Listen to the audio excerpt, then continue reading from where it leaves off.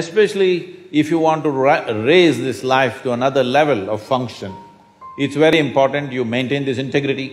This is why, irrespective of which religion, which spiritual process, if people want to raise them till to a certain point, first thing they will talk about is becoming monks or brahmacharis or sannyasis, because the idea is to create such a level of integrity that this is a whole life by itself, that it doesn't lean on anything else for support, either for physical well-being or emotional well-being or psychological companionship.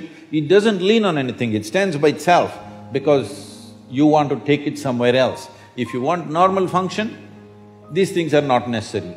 Now you want to become a rocket which breaks through a certain dimension of space. Now you need to be in a different level of force and integrity, otherwise it'll crack up. So you don't want to open your body to anything.